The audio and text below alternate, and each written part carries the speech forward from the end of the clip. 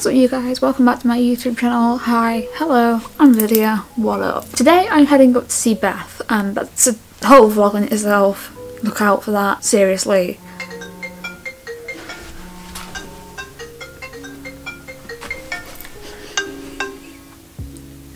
Hello? Hi, is that Lydia? Yeah, it is. Hi Lydia, my name's Molly, I'm calling from Attic in Wrexham. Oh, hiya. Hi, okay, we do have your passport. They have my passport, meaning I can go out and get drunk. Don't let me drown. Today's video is about knowing yourself, knowing when you're getting bad again. Today I want to talk about the subject of relapse. And my videos over the past few months show what a relapse looks like, because you could see me slowly getting worse and worse and worse, and it just wasn't good. And today I'm here to tell you that is a normal process. It doesn't normally just click and you're bad. It can, don't get me wrong, but it usually takes time to relapse. I'm not talking about self-harm relapse, I'm not talking about eating disorder relapse, I'm talking about relapse with your mindset. And what I mean by that is going from positive thinking to out of control, which is a thing that's common with BPD. And while my diagnosis has changed slightly, I'm not going to get into that in this video. When I say when your mind gets out of control, what I mean is being impulsive, reckless, spending all your money, drinking, drugs, and just everything that you wouldn't normally want to do. Things that you're like, oh, I'm over that. I'm gonna go for me. I went from being suicidal to not suicidal. I had a good 3 months of not feeling suicidal, then bam, I was suicidal. And I hadn't realised that things had been building up in my head. And then I ended up in hospital for a month, getting myself stabilised. And I want to talk about that process and what it feels like to me. So looking back on some of my older videos, I can see that I've got a lot less energy in them videos. And I remember that would be the only thing I'd do each day. I'd do my makeup, film a video, sit down in bed, get my pyjamas on and upload. And that would be that day's task done. I wouldn't bother eating, I wouldn't bother going out. I'd maybe go to the vending machine and get a drink, or go to Asda and get a drink. That'd be it. I wasn't really eating much. And you can see as the videos go on that I lose so much weight around my face. Given still not happy with my weight, I'm not losing weight anymore. When it comes to my appearance, I started doing really nice, intense makeup, then it just stopped. Like, it slowly stopped. I used to do less and less and less and less and less. And I don't wear any. I hate the way I look. I'm upfront about the fact that I do not like the way in which I appear. So not wearing makeup made me not want to film too much. I was only really vlogging when I went out with friends. I was doing cinematic stuff. I didn't want to be on camera, and my anxiety took over. That just got worse and worse and worse. Everything just slowly got worse and worse and worse, and I didn't notice it until I hit the point, which is common among people with BPD. None of us notice the switches. We don't know how much our emotions change, and this I found out literally by editing my own video. So as you guys probably know, I made a video documenting the month that I spent in hospital, and in that I saw my mood flip from like one day to the next, just, and I didn't think so at the time. I thought I was working normally. I wasn't. And I can say now that I've come out of hospital, I'm not suicidal, which is a big thing to say. I have to say that. That is the important thing for me, because my life matters and I'm happy to be alive. Like, I don't want to die. I got everything built up so much that I thought I did, and I tried to. And when it came to going into hospital, I went in voluntarily, but I also didn't really understand why I was going in until I was there. And I started talking to another patient, and she changed my perspective on things. And Kay offered an amazing amount of support, Beth, amazing amount of support, Jordan, amazing amount of support. My 3 closest friends were supportive as hell.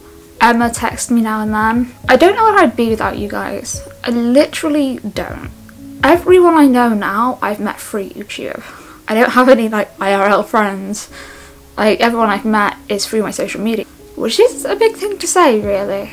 And I know I'm not a big YouTuber, which is why I make friends with people so easily, I think. Back on the subject of relapsing, it didn't feel good. When I hit rock bottom, I didn't like it. I didn't enjoy being suicidal, because it was all I was thinking about. I was thinking I would walk in a room and find everything I could do within seconds. In A&E, I had 4 security people and the police stood by the door, because they thought I was going to try and run away. They removed me from my flat under the Mental Capacity Act, which I'm going to make a whole video talking about, because it's completely different to the Mental Health Act. But police stood at the door, the security stood at the end of the bed, and there was me sat there having a panic attack, wanting to leave. And believe me, I tried. I know I'm a little, but I can put up a bit of a fight. Don't get me wrong, I also got dragged back in that room very quickly. Can't take on 6 people. The importance of recognising that it happened is so important when it comes to recovering. Because when I was doing one-to-ones with people, they was asking me, do you know why you're here? And at the start I was like, I just got a bit down, who cares? And they kept saying, you tried to kill yourself in quite an extreme way. And then it got to like the 3rd week, I want to say, where it really hit home, and I was like, I literally tried to do it. And I was actually on a one-to-one at the time where I had this little moment, and I asked the person who was sitting with me, I was like, things got bad, didn't they? And she had a nice conversation with me. I cried, I know, I have emotions. And that recognition that I'd got bad was what pushed me to do better. Since then I've been doing exposure therapy, and I want to make a video talking about that. I've done little things to help myself, and I'm now going on a weekend trip to see Beth that was planned last night. If you want to talk about impulsive, Beth is the definition. Beth is the definition of impulsive, literally. Like, she was really drunk as well, and she got me to book train tickets and book a hotel room. It was very fast paced, for a lack of a better word. As long as I get a seat, I don't really care, because it means I can edit this while I'm on the go. I'll be happy. Like, I can happily watch stuff on my hard drive. I wanted to make this video to say that relapsing isn't okay, but it happens to the best of us. Like, I know a few people who are going through a lot at the moment. I know a few people who have recently made pretty serious attempts on their own life. And that is because of this channel. I've spoken to people who are going through so much, and my heart literally hurts when I read messages. I read every message I get. Some of them are triggering, I'm not gonna lie, but some of them are so far beyond anything, and my heart really does go out to these people. Like, to me, you guys aren't viewers. You are my friends. I'll just have to sit like this. So, what I wanted to say in this video is that you are important, and if you're going through something like now, reach out for support. There are so many helplines. I know helplines aren't the best, where they help in that immediate moment. You can talk through what you're thinking. And if they phone the police, they phone the police, because there's an immediate risk to yourself. Don't kick off if they do that. Like, while having police turn up and kick down your door or whatever is horrible, believe me. If it needs to happen, it needs to happen. Like, Jordan is the one who phoned the police for me that day when I got taken to hospital.